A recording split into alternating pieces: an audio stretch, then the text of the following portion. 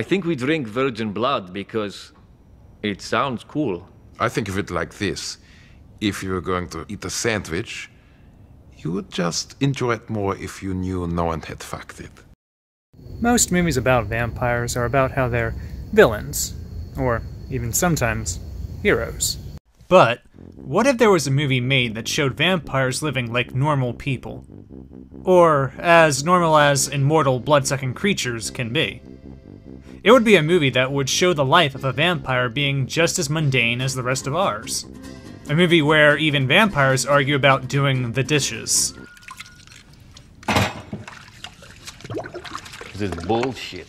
As it just so happens, a movie just like that was released in 2014. That movie is What We Do in the Shadows. It's time for the inhuman race. You're down, you're down, you're down, you're down and out of this world. This is my favorite modern vampire movie. It takes the mockumentary style from The Office and revolves it around a group of vampires living together in New Zealand, where it was filmed. It has a camera crew following and filming the lives of these old vampires and how they live in the modern world. When you're a vampire, you become very sexy. We see their pains and struggles with existing just like the rest of us experience. They may be immortal, but they still have issues and problems that they have to deal with that doesn't make eternal life any easier. What I love most about this group of vampires is just how normal, and even sometimes dorky, that they are. Anyone living with a sensibility a couple of centuries old is going to be a bit awkward when going out into the modern public and trying to act just like a normal person.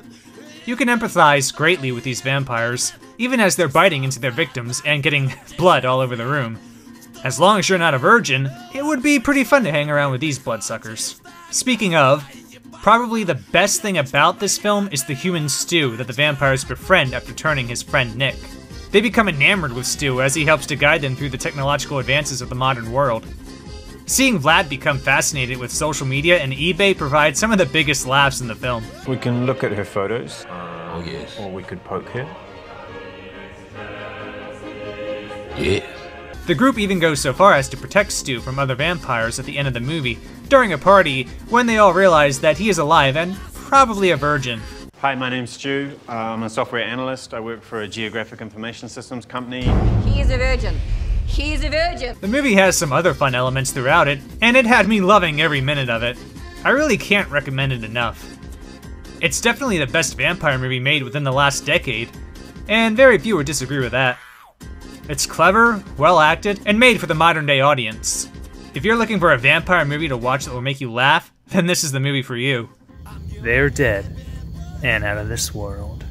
I really hope that those guys don't kill those police, because it will mean more police will come, possibly even Christians, which is totally the last thing we need in this house.